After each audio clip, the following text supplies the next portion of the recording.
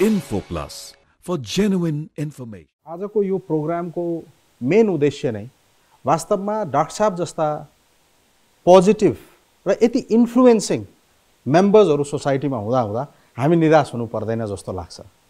Doctor साहबको यो journey साह्रै नै फ्यासिनेटिङ जर्नीमा डाक्टर साहब सबैभन्दा पहिलो प्रश्न मैले डाक्टर साहबलाई यहाँ तेर्साउन चाहेँ।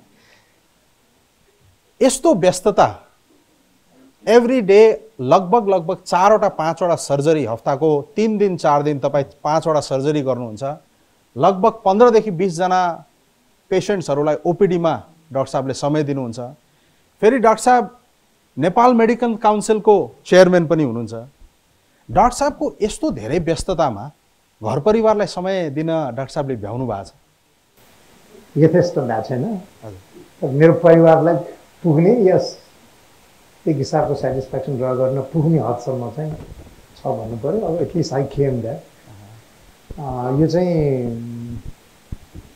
त्यो पारिवारिक सपोर्ट नहुँदो हो त यति धेरै काम गर्न सकिँदैन थियो। अब धेरै काम भन्ने शब्द पनि रिलेटिभ हो। तपाईँले भने जस्तो धेरै एचिभमेन्ट भन्ने चाहिँ प्रब्लली उपयुक्त होइन होला, तर पनि if you keep doing things results will follow. त्यसको फन्डामेन्टल त्यही हो। तर परिवार एकदमै अन्डरस्ट्यान्डिङ छ, प्राइमरीली फर सोसियल कजहरूको लागि काम गर्ने टाइम एक्स्ट्रा दिने कुरामा। त्यसैले म अलिकति बढी टाइम चाहिँ निकाल्न सक्छु। डाक्टर साहबले जहिले पनि अप्ठ्यारो निर्णयहरू, जहिले पनि सजिलो बाटो नलिएर अप्ठ्यारो बाटोहरूपट्टि डाक्टर साहब जहिले पनि हिँड्नुभयो। डाक्टर साहबले पाल्पामा डाक्टर साहब जन्मिनुभयो, त्यहीँ हुर्किनुभयो, त्यसपछि काठमाडौँ आउनुभयो, पढाइको सिलसिलामा ढाका विश्वविद्यालय जानुभयो, त्यसपछि युक्रेन जानुभयो, क्यानाडा, युएस डाक्टर साहब रेगुलरली पढाइको सिलसिलामा, कामको सिलसिलामा गइराख्नुभयो।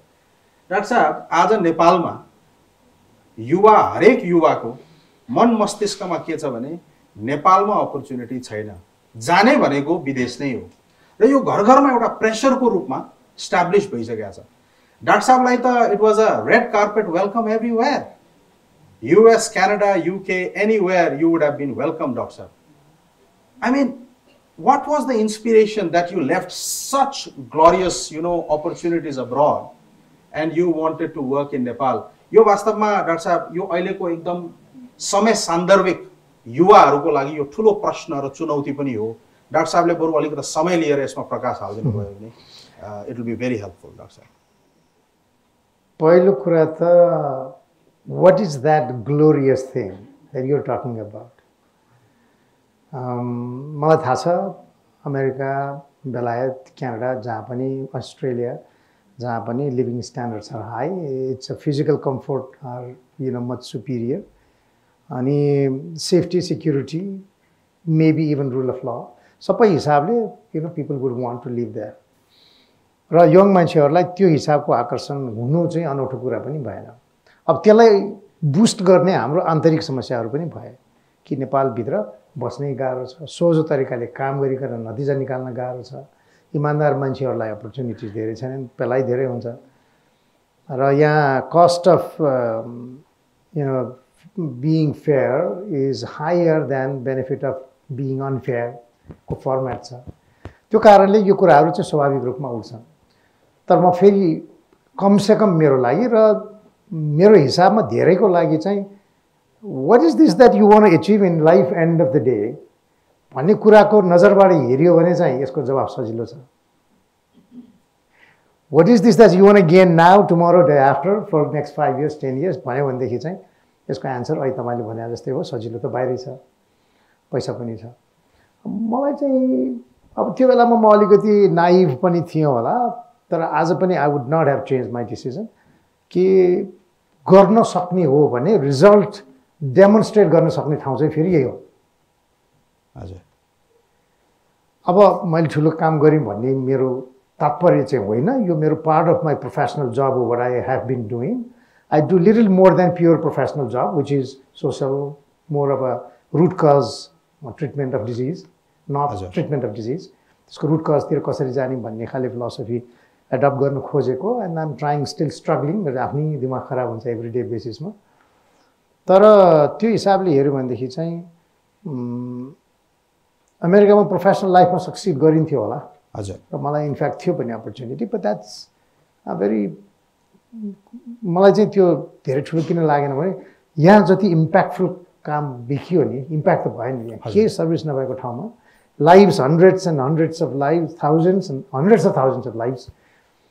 If you and through your mechanisms, आफूले मात्र त सबै गर्ने हैन त अझ पनि गर्न पायो भने and of the day that's important हैन त्यो हिसाबले हेर्न सिक्यो भने चाहिँ I think it's more valuable work being doing here physical हिसाबले त मलाई गाह्रो भयो मेरो परिवारलाई गाह्रो भयो भौतिक हिसाबले या आर्थिक हिसाबले but we set our own limits and standards look this is what we are happy with and it's a सामूहिक डिसिजन म एक्लै पेलाए मात्रै पनि हैन then it becomes possible of course अरू माहौलले बिगार्छ यो माहौल सच्याउने सोसाइटीमा more safe secure more rule of ल क्लिन सभ्य बनाउने हामी सबैको दायित्व हो प्राइमरीली लिडरसिपको पोलिटिकलको तर यो प्रक्रियामा यस्तै यस्तै इन्टरेक्सन्स र थ्रु सोसाइटल चाहिँ डेलिबरेसन्सहरू भयो भने त्यो पनि चेन्ज हुने हो र I believe in education at the societal level right civic sciences पनि टिच गर्न सकिने कुरा हो त्यही अमेरिका बेलायतको पुरानो इतिहास हेऱ्यो भने उनीहरू पनि खासै सभ्य थिएनन् जति बेला देश बन्दै थियो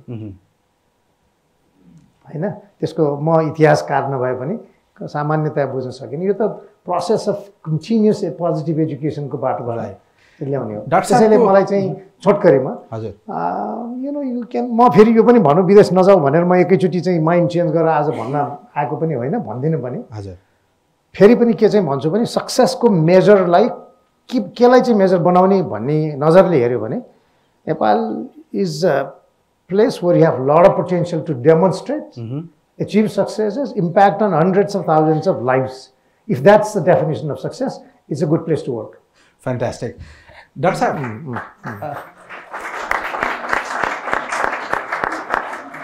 Dr. Saab, like I called 1997, I want to put a rewind button and I want you to go to the memory lane. Dr. Saab, mutu rog baneko, bado अलिक गम्भीर र एकदमै एक्सपेन्सिभ ट्रिटमेन्टको रूपमा हामीले सबैले बुझेका छौँ एउटा साधारण नेपालीको लागि मुटु रोगको उपचार डाक्टर साहबले आज पब्लिक हस्पिटलमा स्पेशली गङ्गालाल हस्पिटलमा त्यो एभाइलेबल छ र साधारण परिवारका मान्छेहरूले पनि मुटु रोगको उपचार गराउन र राम्रो क्वालिटी लिएर जान सक्छन् 1997 मा डाक्टर साहब पहिलोपल्ट नेपालमा ओपन हार्ट सर्जरी डाक्टर साहबको टिमले डाक्टर साहबले लिड गरेको टिमले त्यसलाई सक्सेसफुली कन्डक्ट गर्नुभयो डाक्टर साहब when you go back to the memory lane 1997 that first patient you conducted open heart surgery how was the feeling teaching हस्पिटलको NX1 भन्ने surgical ward थियो त्यो बेलामा हाम्रो विषय विकसितै भएको थिएन हजुर सर्जन्सहरू डाक्टर्सहरू हामीहरू एज प्रोफेसनल्स त थियौँ तर was not A dedicated service म त्यो सम्झिन्छु एकदम क्लियरली भिभिडली सम्झिन्छु हामीले त्यो जस्ट बिफोर द्याट हामीले एउटा चाहिँ इन्टरनेसनल एकदम रिनाउन्ड सर्जन्सहरूको टिमले क्याम्प गरेर एउटा रोल गरिसकेका थियौँ ड्रिल गरिसकेका थियौँ अनि त्यसपछि उहाँहरू गइसकेपछिको र हामीले इन्डिपेन्डेन्टली गरेको दिनदेखि मात्रै मैले काउन्ट गर्न सुरु गरेँ because you know if you start counting operations done by somebody else, विदेशीले त्यसलाई त फर्म मान्नु Then I went to the patient and said we had selected few patients अनि भने कि लुक हाम्रो विदेशीहरूको सहयोगी चाहिँ जानुभयो now we're all by ourselves Nepali टिमले अब हाम्रो रेगुलर सर्भिस सुरु गर्न लागेको हो तपाईको बच्चा प्यारेन्ट्सलाई भनेको मैले बच्चाको अपरेसनको प्लान छ I think we can do it reasonably safely, but I need to tell you, तपाईलाई म भनौँ यो पहिलो अपरेसन हाम्रो इन्डिपेन्डेन्ट टिमले गरेको हुनेछ तपाईलाई डर पनि लाग्ला सो यु टेल अस तपाईँ सहमत हुनुहुन्छ भने विल डु इट हैन भने यु क्यान रिफ्युज हामीलाई केही नराम्रो पनि लाग्दैन it's a you know tricky thing भनेर मैले कन्सेन्ट लिन गएको मलाई याद छ NX1 को पहिलो कर्नरको पहिलो बेडमै थियो त्यो पहिलो ब्लकमै बेड थियो त्यो पेसेन्ट बच्चाले त केही बोल्ने कुरा आएन उसको बुवामा थियो बुवाले चाहिँ एक्स आर्मी म्यान रहेछन् डाक्टर साहब we trust you just go head त्यो बेलामै उहाँले त्यो भन्नुभयो अनि त्यो हाम्रो लागि चाहिँ ठुलो भारी थियो सानै अपरेसन हो मुटुको हिसाबले चाहिँ was not A complicated operation तर context background resources expertise experience यो सबै हिसाबले चाहिँ वाज समथिङ एउटा ढुङ्गाको चाहिँ ढुङ्गा हुनेवाला केस थियो सो मलाई चाहिँ भारी थियो हामीलाई एक्साइटमेन्ट थियो फियर पनि त्यतिकै थियो एन्जाइटी पनि थियो तयारी त अब बिकज ट्रेनिङको पिरियडमा गरेकै चिज थियो केही अगाडिदेखि ड्रिल पनि गरेकै हो प्र्याक्टिस पनि नेपालकै सेटिङमा भएको थियो यट हामी सबै नेपालीको टिमभित्रबाट चाहिँ के पऱ्यो भनेदेखि ह्यान्डल गर्नको लागि चाहिँ गाह्रो होला कि भन्ने फिलिङ थियो त्यो एन्जाइटी एङ्सियस मोमेन्ट म सम्झिन्छु तर हाम्रो professor Govind Sharma my professor senior director of the hospital पछि हुनुभयो उहाँको ब्याकिङ चाहिँ थियो भगवान् तपाईँले नै गर्ने हो you do it and Hee assisted me then that gives you more confidence कि look you know my boss is with me I'm doing it we did it like a regular thing गर्ने बेलामा perform गर्ने बेलामा त adrenaline surge त राम्रै थियो but it just happened the way it should be you know मुटु बन्द गरेर भित्र छिर्दा 15-20 मिनट भन्दा बढी लागेन we closed in an hour and a half the kid got well I stayed back in the hospital make sure that everything is good धेरै जसो बिरामीमा म सुरुमा अस्पतालमै बस्ने अपरेसन गरेपछि आइसियुमै सुत्थेँ राइट धेरै लामोसम्म चल्यो त्यो प्रक्रिया हजुर तर त्यो बेलामा बसेँ सी वाज फाइन केही दिनमा she was discharge and that was we didn't publicise that for some time until everything went well so त्यो चाहिँ नि मनमा चाहिँ के लागेको थियो भने मलाई यो सामान्य नै हो दुनियाँको लागि तर नेपालको लागि एउटा नयाँ बाटो खोल्ने यो प्रक्रिया हो त्यसैले मनमा चाहिँ एक्साइटमेन्ट फियर एन्जाइटी सबैको कम्बिनेसन एकैचोटि थियो we came across it pretty safely. Doctor साहब 26 वर्ष पहिलो ओपन हार्ट सर्जरी र अहिले 2023 डाक्टर साहबले त लगभग 14-15 हजार त यो अपरेसन्स गरिसक्नु भएको छ अब त डाक्टर साहबलाई त सचिन तेन्दुलकरले क्रिकेट खेल्दा एउटा इजी बलर आउँदाखेरि त 6 र 4 को कुरो हुन्छ यहाँ त doctor साहबलाई it's like a everyday thing अब त एकदम केही नगरिकन एकदम सजिलो गरेर हुन्छ होला कि कसो कि अहिले पनि प्रेसर हुन्छ डाक्टर साहब कुनैमा प्रेसर हुन्छ किनभने कम्प्लेक्स केसहरू पनि हुन्छन् हाम्रो स्किलमा मात्रै आउटकम भर पर्दैन हजुर बिरामीको रोगको प्रकृतिमा धेरै कुरा भर पर्छ बनोटमा भर पर्छ for example bypass for example बच्चाको मुटुको डिफेक्ट्सहरू करेक्सन गर्ने कुराहरू लट अफ कम्प्लेक्सिटिजहरू हुन्छ त्यसैले you always have to improvise and improve and plan त्यसैले हामीले मेडिसिनमा भन्छौँ अथवा हार्ट सर्जरी गर्दा भन्छौँ केसलाई लिएर no भिएसडी is the same thousands of operation गर्दाखेरि पनि when next case comes we think is a different patient right because त्यो पेसेन्टको सेटिङमा त्यो टाइममा त्यो बनेटमा त्यो भित्र गएरै फाइनल्ली हेर्नुपर्ने हुन्छ so you there is always a level of stress minimum but it's been so much routine that it's predictable we know how to do it we know how my team knows how to do it मैले सबै अहिले गर्नु पनि पर्दैन धेरै चिजहरू साथीहरू टिमले गर्छन् म पनि हुन्छु त्यसैले मैले गर्दाखेरि चाहिँ इनफ्याक्ट तपाईँलाई म भनौँ मैले दुईटा तरिकाले मेडिटेट गर्छु एउटा चाहिँ बिहान टेनिस हजुर अथवा पहिला ब्याडमिन्टन खेल्थेँ घुँडा मेनिसको स्टियर भएपछि रेस्ट गर्नु पऱ्यो अनि पछि पिकअप गरेँ you have to do something every day sports cardio level ko exercise garnu parcha that's the only way I can live longer right to be able to serve others I have to live त्यो चाहिँ मेरो almost religiously chalcha except in few exceptional circumstances I do that त्यो चाहिँ मेरो लागि meditation जस्तै किनभने हर तरहको स्ट्रेस बाट डिट्याच भएर रिल्याक्स गर्ने एन्ड फिटनेस सबै हिसाबको फाइदा अर्को meditation is my surgeries right because when I get into the operating room, start operating, I'm totally focused in the patient, inside the heart. Most of the time, it's not stressful. I know how to do it. I know how things will move. And every time things are in predictable fashion, you love it. You know, you see the results immediately and you feel good. That's my second meditation. Dr. Saab, surgery ma ta Dr. Saab ko perfection ko kuro aba यो सारा नेपालले doctor साहबलाई ठुलो विश्वास गरेको र patient एकपल्ट doctor भगवान कोइरालाका जाँदैछौँ भने आधी निको त डाक्टर साहबसँग भेटेर हुन्छ तर डाक्टर साहब सर्जरी गर्नु एउटा कुरा हो तर डाक्टर साहबको मल्टी ट्यालेन्ट डाक्टर साहबले यस्तो राम्रो जुन देशमा वास्तवमा करप्सन त्यतिकै प्रचुर हात समाउने भन्दा खुट्टा तान्नेहरू बढी हुन्छन् गंगालाल हस्पिटललाई डाक्टर साहबले यस्तो ठुलो योगदान दिनुभयो डाक्टर साहबले पब्लिक हस्पिटलमा यस्तो राम्रो म्यानेजमेन्ट पनि प्र्याक्टिस गर्नुभयो र पर्फेक्टली संस्थाहरूलाई चलाउने एउटा म्यानेजमेन्टको एउटा इक्जाम्पल बन्नुभयो डाक्टर साहब। डाक्टर साहबले सर्जरी गर्नु एकातिर छ, तर यो म्यानेजमेन्टको विषयमा मान्छेले कुनै पनि कुरो एउटा प्रोफेसनलले कुनै पनि कुरो मनमा आँट गरेपछि चाहिँ त्यो पुरा हुन सक्दो रहेछ र संस्था चाहिँ बनाउन सकिँदो रहेछ भन्ने एउटा ज्वलन्त उदाहरण डाक्टर भगवान कोइराला। डाक्टर साहबको म्यानेजमेन्ट स्किलको बारेमा आज हामीसँग म्यानेजमेन्टका विद्यार्थीहरू पनि हुनुहुन्छ, अलिकता म्यानेजमेन्ट स्किलको बारेमा र कस्तो च्यालेन्जेस फेस गर्नु पर्यो डाक्टर साहबले, पोलिटिक्स, इन्टर्नल पोलिटिक्स, यो बाहिरको प्रेसर कसरी म्यानेज गर्नुभयो त्यसमा पनि प्रकाश पार्नुहोस् डाक्टर साहब प्लिज। मैले सुरुमै डिस्क्लेमर राख्नुपर्छ, म म्यानेजमेन्टको विद्यार्थी थिइनँ। हजुर।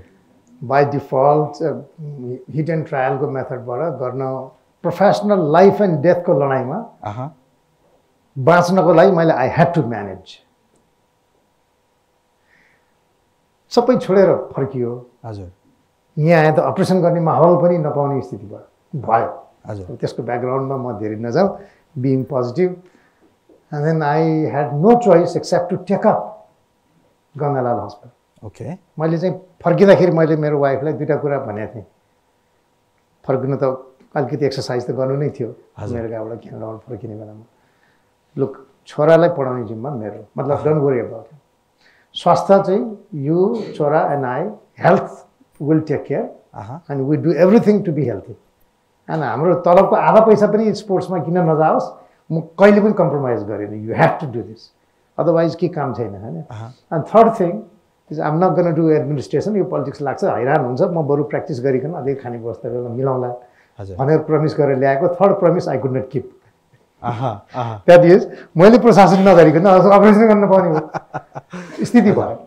अनि त्यसपछि होइन ल भयो, अब यो अस्पताल डाइरेक्टर भएरै भए पनि काम त गर्नु पऱ्यो देशमा फर्केपछि भनेर that's how I accepted the position of executive director. I never asked for a position, administrative position in this country even today.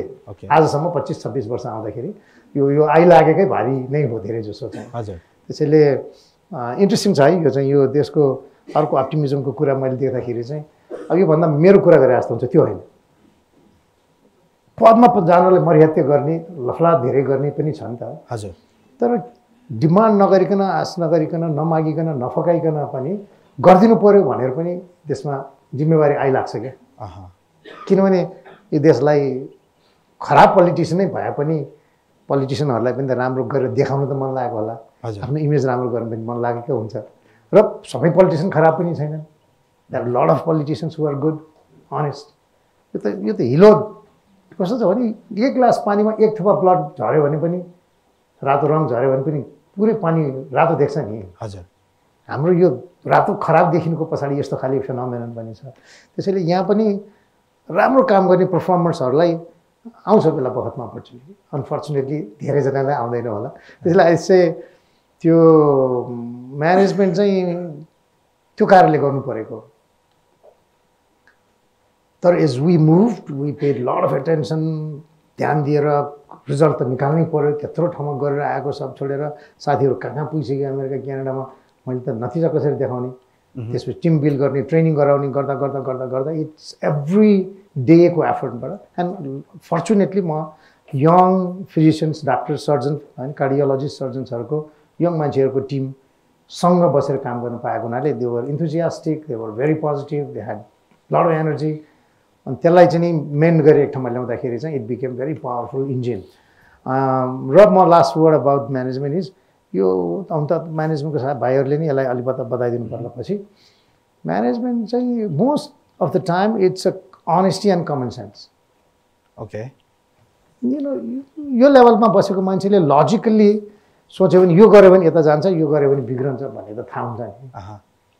And when I exercise administration को अथोरिटिजहरू लजिकली होइन यो सही हो यो गलत हो यो स्टेप लियो एक्सन गर्नु पर्यो एडमिनिस्ट्रेटिभ एक्सन भने यसले यस्तो फेयर हुन्छ यसले अनफेयर हुन्छ भन्ने लागेको चिज फर्केर गएर रुल बुक पढ्यो भने रुल बुकमा त्यही लेखा हुन्छ right rules are return based on you know fundamental principles of human life honesty you know service surely या त्यसैले यो चाहिँ कमन सेन्स हो भन्ने चाहिँ मलाई लाग्यो सो डाक्टर साहब आजको वास्तवमा अन्तर्वार्ताको एउटा एकदमै important aspect positive mindset clarity in mindset and common sense Absolutely. That's a key. At least that became a lifeline for my practice and growth. A principle नै adopt गर्न खोजिरहेको छु, those things as my principles, and so far I've been surviving, abiding by those two principles. Doctor साहबलाई म एउटा प्रश्न यहाँ यो प्रश्न राख्दाखेरि डाक्टर साहब काइन्डली यसलाई अन्यथा नलिनु होला, तर यो मैले डाक्टर साहबको रिसर्च गर्दाखेरि अलिकति ब्याकग्राउन्ड चेक गर्दाखेरि विभिन्न हस्पिटलमा जहाँ डाक्टर साहबको आफ्नो इन्भल्भमेन्ट रह्यो, डाक्टर साहबको यो कमिटमेन्टले गर्दा होला, because you challenge your self almost every day and you always wanted to give your best, maybe that could be the reason. तर धेरै डक्टर्सहरू, धेरै स्टाफहरू चाहिँ डाक्टर साहबलाई फेस गर्न एकदमै डराउने, डाक्टर साहबको केबिनमा जानु पर्यो भने पनि दुईपल्ट सोच्ने, एकदम डराउने, त्यस्तो हो कि कता कता भन्ने मैले यसो ब्याकग्राउन्ड चेक गर्दा र केही कसैलाई सोद्धाखेरि पनि यो मैले जानकारी प्राप्त गरेँ। डाक्टर साहब अन्यथा नलिनु होला, तर are you seriously highly demanding and do people fear facing you? यो चाहिँ पार्टली सही नै हो, यसलाई म खुलेर भन्छु। विशेष गरी गङ्गालालको टाइममा चाहिँ I had to demand so much from my self, right, my team members to be able to do something. त्यो we put the agenda on the table. एउटा चिज चाहिँ मलाई यो स्टाफ कलेजको ट्रेनिङमा पनि बोलाइरहने, अनि के प्रश्न त्यहाँको सहसचिवहरूले सचिव हुनु अगाडिको ट्रेनिङमा सोध्नुहुन्थ्यो, तपाईँ are U N अटोक्र्याट? Right, म्यानेजमेन्टको प्रिन्सिपलमा which principal do you follow? अनि मैले भने I don't think I am अटोक्र्याट okay in management. म गर्ने सिकेँ के हो भने म एक्लै डिसिसन त कहाँबाट गर्ने? You come up with an idea, नयाँ पोलिसी, नयाँ initiative, bring it to the table of a core leadership team. Right, अनि सबैले यो ठिक कुरा हो डाक्टर साहब भनेर चाहिँ भनिसकेपछि okay let's draft policies about it भन्यो, अनि बनायो, सबैलाई सोध्यो, फ्लोरमा टेबल गऱ्यो, अनि सबैले हुन्छ भनिसकेपछि अनि ब्याकट्र्याक गर्न पाइन्छ भनेर लागू गराएपछि त लागू गराउने काम त मेरो हो। हजुर, you agree to initiate this, we all sign it, पासै गरिसक्यौँ, अब त पछाडि हट्नु पाइँदैन। If you don't follow this all take action. So if you call this autocracy, so be it. Right, democratic तरिकाले चाहिँ निर्णय लिएपछि त्यो इम्प्लिमेन्ट गर्ने त नसक्ने मान्छे फेलियर हो भन्ने मेरो आर्गुमेन्ट। ओके, पास गर्ने बेलामा तपाईँले आफ्ना फन्डा घरबाट लिएर आएर चाहिँ लगाउनुहुन्छ, विदेशबाट ल्याएर लागू गर्नुहुन्छ भने that's dictatorship. Right, that's is not acceptable. Indigenous तरिकाले होम ग्रोन पोलिसी तपाईँले चाहिँ सामूहिक डिस्कसनबाट ल्याउनुहुन्छ र पास गर्नुहुन्छ भने त्यो लागू गर्ने जिम्मा चाहिँ एडमिनिस्ट्रेसन हेडकै, इन्स्टिट्युसनल हेडकै हो। सकेन भने चाहिँ he is the failure. And by the way, यो चाहिँ मैले म्यानेजमेन्टकै साथीबाट सिकेको, सुनेको। हजुर, यो दिनेश पन्तजीको स्टेटमेन्ट सिकेको चाहिँ अब त्यो प्रसङ्ग म्यानको अवार्डको प्रसङ्गमा थियो। डाक्टर साहब, यो म्यानेजमेन्टको भाइ बहिनीहरूलाई काम लाग्छ होला क्या,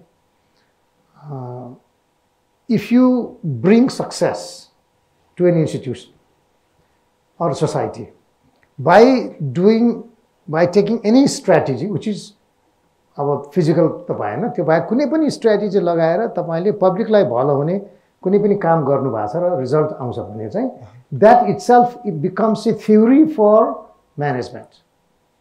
ओके ओके, तत्त समयको लागि, त्यो परिस्थितिको लागि, त्यो कन्टेक्स्टको लागि चाहिँ त्यो आफैमा एउटा थ्योरी हो। You better go and study that and challenge it. अन्त रेप्लिकेबल नहोला, तर सकारात्मक रिजल्ट कसैले ल्याएको छ कुनै तरिकाले पनि that becomes a theory of study for management science.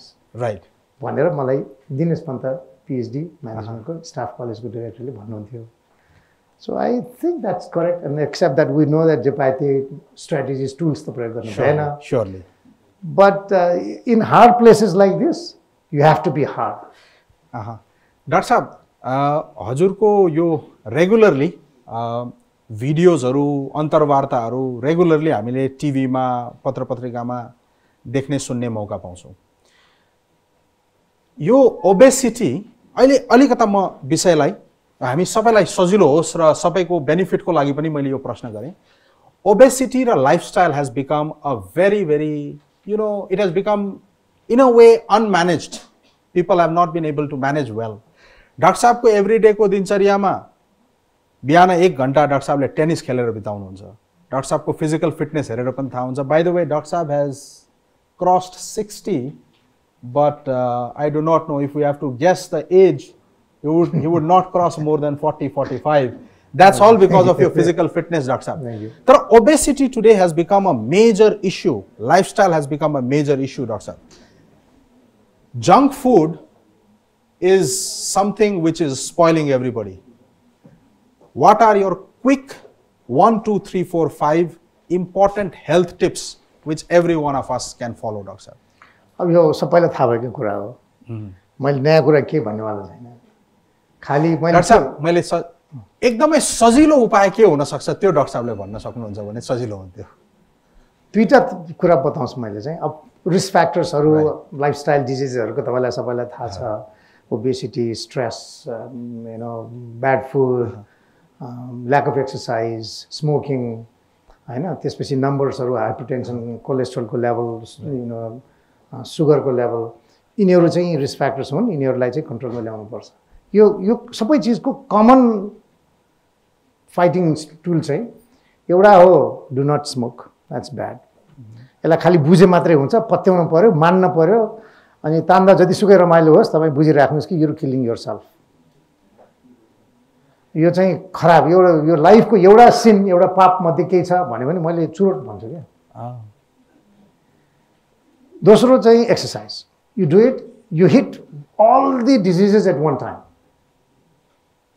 तपाईं रेगुलर एक्सरसाइज गर्नुस् तपाईं जगिङ गर्नुस् स्किपिङ गर्नुस् टेनिस खेल्नुस् क्लाइम्बिङ गर्नुस् ब्रिस्क वाकिङ पसिना आउने गरी every day or at least 4-5 days a week अनि त्यसले चाहिँ धेरै चीजलाई लाइनमा ल्याउन मद्दत गर्छ fitness sense of well being weight control sugar control pressure control stress management मैले भने नि त्यो आफैलाई मेरोलाई मेडिटेसनको एउटा कायदा हो सो यु नेम इट सबै चीजलाई यसले एकैचोटी चाहिँ मद्दत गर्छ you can you know modulate your weight धेरै खाने परिन्छ राति भन्देखि भोलि अलि एक्सरसाइज गर्नुस् बढी हैन हजुर अब एउटा सर्टेन एज पछि चाहिँ एक्सरसाइजले कम्पेन्सेट गर्न सक्दो रहेछ सिनियर मान्छेहरुलाई त्यो त म भन्दैन तर I think this to things है अनि अर्को चाहिँ बी पोजिटिभ राइट अर्को खुट्टा तानेर माथि गइन्छु भन्नु चाहिँ एक त पाप हो तर आफ्नो हार्टको लागि पनि हानिकारक यो hostility and unexpressed anger these are two things which are damaging to your heart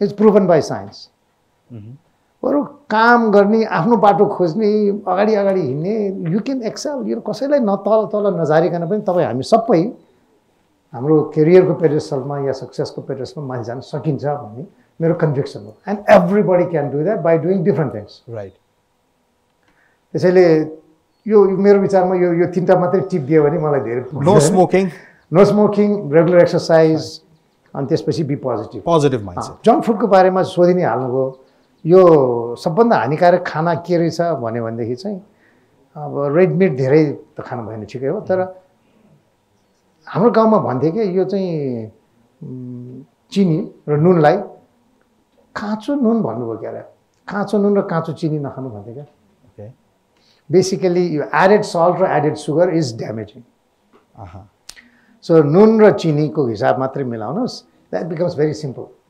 all right life becomes very simple र final word about life tip चाहिँ मैले अब अलिक कम्प्लिकेटेड बनाएँ कि सिम्पल बनाएको थाहा छैन मैले भने तीनटा कुरा भने चौथो कुरा चाहिँ develop your distaste to something that is not good कस्तो हुँदो रहेछ नि मान्छेले आफूलाई मलाई यो मन पर्दैन भनेर आफूले आफूलाई एजुकेट गरिराखेपछि मन पर्न छोड्छ क्या त्यो ओके चकलेट या आइसक्रिम या मिठाई मुखमा हाल्यो भने त मलाई पनि मिठो लाग्छ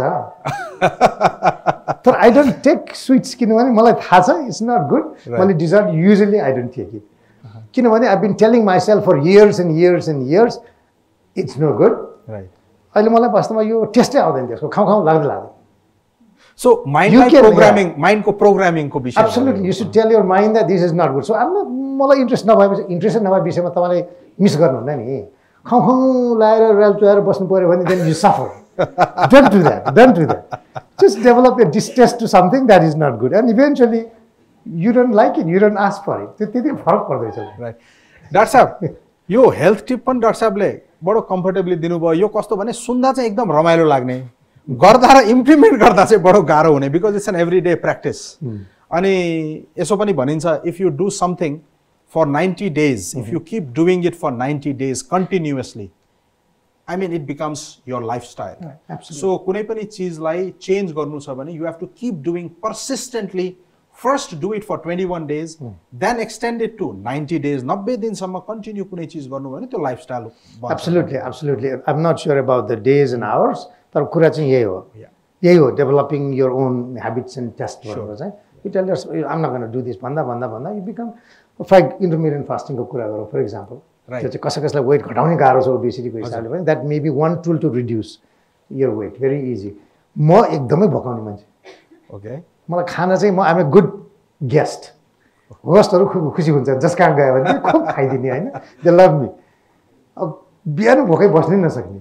Okay. त्यस्तो मान्छे अनि अलिकति धेरै वेट बिजान चाहिँ कन्ट्रोल गर्नुपर्ने भएको बेलामा अलि धेरै खेल्दा घुँडा अलि दुखेको हुनाले खाएर नखाएर मात्रै के अरे यो खेलेर मात्रै घटेन भनेर म अलिकति डाइटिङ गर्नु पर्यो भनेको अरू बेला डाइटिङ गर्नै पाउँदैन साँझ यताउता गरेर अनि मैले इन्टरप्रिनियरको प्रिन्सिपल मैले प्र्याक्टिस गरेको सठिक काम लाग्यो सुरुमा एक हप्ता त झुकेर खाइने बानी थियो नि अनि अनि अनि खान मन लाग्ने एकछिन अलि खाउँ लाग्ने 7 दिन 10 दिनपछि त I don't it I have not taken anything this morning I don't like to it now I mean I am okay it's all mindset. It's all mindset.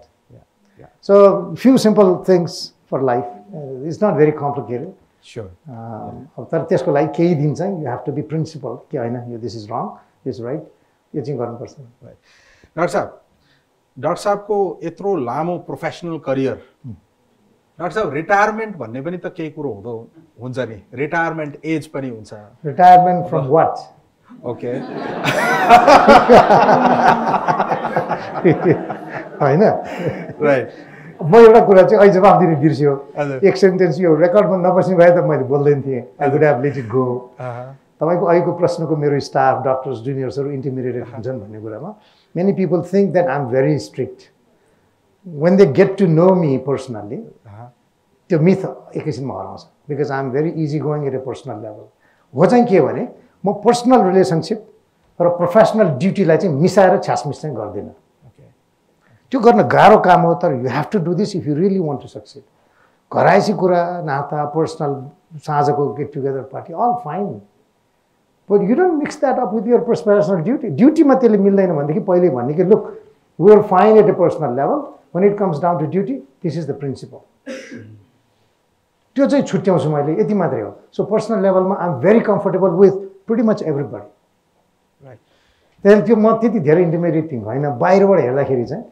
Okay भन्ने हो those who know me they will tell you right you can go back to the next question doctor साहबको रिटायरमेन्टसँग मैले किन जोडेँ भने it looks like as is just a number भन्छ It seems this quote, this statement, age is just a number, absolutely fits you. Doctor साहबको अहिले भर्खरै doctor साहबले फेरि अर्को मिसनमा लाग्नु भएको छ बाल अस्पताल 7वटा प्रदेशमा बाल अस्पताल डाक्टर साहबले निर्माण गर्ने ताकि बालबालिकाहरू मुटु रोगले गर्दा कसैको ज्यान नजाओस् यो मिसन डाक्टर साहब यो बडो च्यालेन्जिङ मिसन हो किनभने यसमा धेरै ठुलो लगानी गर्नुपर्ने हुन्छ होला धेरै ठुलो समयको पनि लगानी हुन्छ यसमा र यो आफैमा व्यवस्थापन गर्नु पनि एउटा ठुलो विषय हो डाक्टर साहब अब यो कता कता उमेर नम्बरको हिसाबले ढल्किँदै गएको उमेरमा फेरि यत्रो ठुलो च्यालेन्ज डाक्टर साहब यो I mean what is inspiring you what is exciting you to do this to take up this challenge The correct answer to this question is तपाईँ आइडल बस्नुभयो खाली बस्नुभयो भने खाली दिमाग भूतको राज दोस्रो कुरा चाहिँ फिजिकल्ली अल्सो इन्टेलेक्चुअली अल्सो तपाईँ you become very dull right unproductive if you become idol र त्यो हिसाबले प्रोडक्टिभ काम गरिएन भने त्यसै जीवन खेर जाने त छँदैछ कि तर आफ्नै लाइफ पनि एकदमै बोरिङ अनप्रोडक्टिभ डिस्प्रेस्ड हुन्छ भन्ने हिसाबले नै यो काम गरिरहनुपर्छ भन्ने कुरा र अर्को कुरा म केमा केयरफुल छु र सबैलाई काम लाग्छ यो कुरा मैले भनेर भन्नु सिकाउनु पर्छ जस्तो लाग्दैन पहिला जमानामा मैले काम गरेका थिएँ भनेर दुनियाँले तपाईँलाई सम्झिरहन्छ भने छैन म चाहिँ त्यो पत्याउँदैन you have to keep doing your work contribute to the society as long as you can होइन भने तपाईँ पिक्चरबाट हराउनुहुन्छ if you want get lost you can sit idle but I don't want get lost right मेरो personal agenda छैन तर I want be with the society, be active, give something सकुन्जेल। सकुन्जेल भनेपछि जे छ आफ्नो क्षमतामा, बुद्धि बरकतमा अथवा चाहिँ आइडियाजमा त्यो गर्ने हो। And this is what I thought would be most valuable for the nation. यो 25-30 वर्षको चाहिँ अनुभवबाट यहाँ चाहिँ ग्याप छ भन्ने देखेको र with all the connection network that I think I have, which I may not, which you definitely हो भने त त्यस्तै काम गर्नु पऱ्यो। फाइनली उमेर धेरै छैन। मैले पहिला एक्चुअली युएसमा पनि यही प्रश्न सोधे बेला मैले भनेको थिएँ, तपाईँले उमेर टन्न छ भन्ठान्नुहुन्छ भने काम गर्न भ्याइन्छ, टन्न छैन भन्ठान्नुहुन्छ भने झन् 4 चरण गर्नु पऱ्यो, सिधाउनु पऱ्यो, केही त गर्नु पऱ्यो नि सिधिने भन्दा अगाडि। Final word about that is यो यस्तो हो, म एक्लै गर्ने ठुलो ambition, this is a big project, तर चाहिँ यो हामी ग्रेजुअली गर्ने कुरा हो र राम्रो good. I'm happy to share with you that एउटा demo project, satellite hospital, is already up and running in Province 1. Okay. So we already have a project up and running despite crisis, national, international economic crisis बीचमा सबको सहयोगले non-profit संस्था हो. By the way, it's not my private, my hospital. I don't take a penny from that institute. I will not. Okay. So it's a मेरो लागि social work हो. By the way, all कानुन चाहिँ NGOs र non-profits को कानुन, board members cannot get remunerations नै हो त्यो. So which is good. So crazy idea भनेर लाए पनि proof of concept is already there. Second, काठमाडौँमा पनि हुँदैछ. पहिलो सेटेलाइट हस्पिटल दमकमा सुरु भयो. काठमाडौँको निर्माणमा छ. यो आइडिया चाहिँ के भने मुटुको बच्चाको मुटु मात्रै चाहिँ होइन. आइडिया नै के हो भने यो बच्चाहरूलाई पनि वयस्कहरूलाई जस्तै स्पेशलाइज्ड मान्छेहरूको केयर चाहिन्छ, होलिस्टिक केयर चाहिन्छ भन्ने यो प्रपोजिसन हो क्या. बुढालाई चाहिँ नि बिपी नाप्न पनि कार्डियोलोजिस्ट नै चाहिने. दुनियाँमा त ब्लड प्रेसर त कार्डियोलोजिस्टले जान्दैनन्. हजुर. अन्त त जिपीले हेर्छ, अनि पऱ्यो भने मात्रै पठाउँछ. कार्डियोलोजिस्टको अपोइन्टमेन्ट 3 महिनापछि मात्रै पाइन्छ. चलिरहेछ. त्यहीँ जान साथीहरू दौडिरहेछन्. हजुर. होइन? यहाँ चाहिँ नि बच्चालाई चाहिँ एउटा बच्चाको डाक्टर पनि रेयरली पाउने, नत्र सबै बुढाले हेर्दै हुने. त्यसरी चाहिँ बच्चा बचाउन सकिन्न. तिनलाई बचाउने हो, यति धेरै मृत्यु दर छ नेपालमा बालबच्चाको, त्यो घटाउने हो भने अबका दिनमा चाहिँ उपचार अलि विशिष्टकृत गर्दै लानुपर्छ भन्ने हाम्रो बुझाइ हो र यो दुनियाँभरिको बुझाइ हो. नेपालमा त विभिन्न कारणले यसलाई इग्नोर गर्यो. जसरी चलिरहेछ त्यही चल्ने बनाउन खोज्दाखेरि यस्तो भएको. So idea is you need all specialised पिडियाट्रिसियन्स under one umbrella. Right. If you have to do a very complex treatment to save a child. Doctor साहबलाई यो मिसनमा शुभकामना र यही फोरमबाट पनि म यो तपाईको मिसन सक्सेसफुल रहोस् र जहाँबाट जसले सहयोग गर्न सक्छन् डाक्टर साहबलाई त्यो सहयोग आओस् भन्ने अपेक्षा पनि राख्छु. डाक्टर साहब, हामी यो अन्तर्वार्ताको लगभग अन्त्यतिर छौँ. एउटा प्रश्न मैले almost at the end, last प्रश्न मैले डाक्टर साहबलाई राखेँ. आजको युथमा एङ्जाइटी, डिप्रेसन र कम्पिटिसनले गर्दाखेरि एकदमै ठुलो mental health issue, anxiety, depression, which is also because of social media and competition. So यस विषयमा डाक्टर साहबले यंगर जेनेरेसनलाई सानो केही सन्देश दिइदिनु भयो भने मलाई लाग्छ यो ठुलो एउटा बेनिफिटको रूपमा हामी लिन सक्छौँ. डाक्टर साहब, मैले अहिले पनि भने हाम्रो भाइ बहिनीहरूलाई चाहिँ कम्पिटिसन इज गुड होइन. कम्पिटिसन बिना ड्राइभ बिना ग्रोथ हुँदैन होइन, एक्सेलेन्स पनि हुँदैन. तर अनहेल्थी कम्पिटिसन इज ब्याड.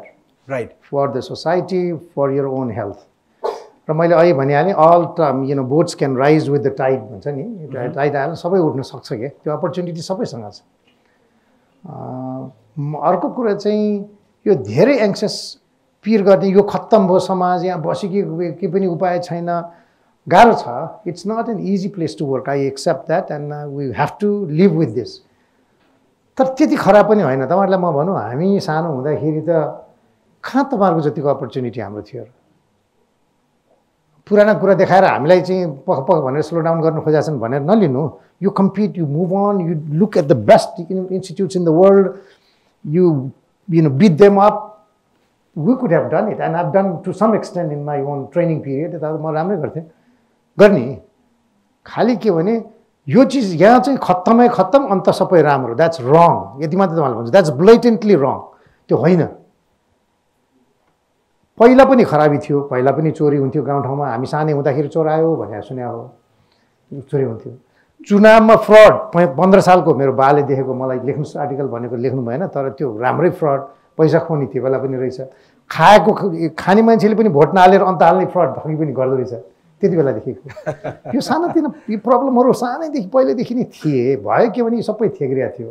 हजुर, हामी माथि चाहिँ आहा ठिक छ भनेर चाहिँ अलि एलिटहरूले राम्रै देखेर लाइफ चलिरहेको थियो। हजुर, अब यो सेकेन्ड अप भयो क्या, यो चाहिँ डेमोक्रेसीले इन्फर्मेसनको यो चाहिँ नि आधीले it's all second up, everything comes up. त्यसैले थेग्रेको हिलो पोखरीमा माथि सफा पानी हुन्थ्यो, पोखरीलाई सेकेन्ड अप गरेपछि हिलो माथि आयो। एमाउन्ट अफ हिलो has not changed. Right, amount of hilo has not changed. What we need to change is our mindset. अब त्यसलाई क्लिनअप पनि गर्नुपर्छ। र अर्को एउटा कुरा चाहिँ क्लिनिङ प्रोसेसको मेरो एटलिस्ट एडमिनिस्ट्रेसनको एक्सपिरियन्स, क्लिनिङ प्रोसेस शुद्धिकरण यो चाहिँ के भन्छ सुधारको रिफर्मको एउटा पेनफुल एक्सपिरियन्स के हो भने तपाईँ जति सुधार गर्दै लानुहुन्छ त्यति अप्ठ्यारो देखिन्छ क्या। हिलो पानीमा फोहोरो पानीमा तर बिच्छी छ कि सर्प छ कि देखिन्न, खुट्टा टेकेर क्रस गरियो थाहै हुन्न। Innocence is bliss, ignorance is bliss. तर देखिसकेर सफा गऱ्यो, अलिकति सफा हुन्छ, अब त सबै देखिन्छ। Then everybody starts attacking you. तपाईँले आफू सही बाटोमा सुधार गर्दै लाँदाखेरि धेरै चिजले झन् एट्याक गर्ने मौका पाउँछ, because you are now transparent. त्यो चिज चाहिँ पार्ट अफ प्रोसेस हो, त्योभन्दा पनि अगाडि सुधार गरेर गइयो भने बल्ल फाइनल रिफाइनमेन्ट हुन्छ भनेर बुझ्नुपर्छ। त्यसैले I think what is happening is also part of that painful refinement process. Dr. Saab, on behalf of everybody, I thank you very much for your time. It was a pleasure to interact. Thank you very much. Info Plus for genuine information.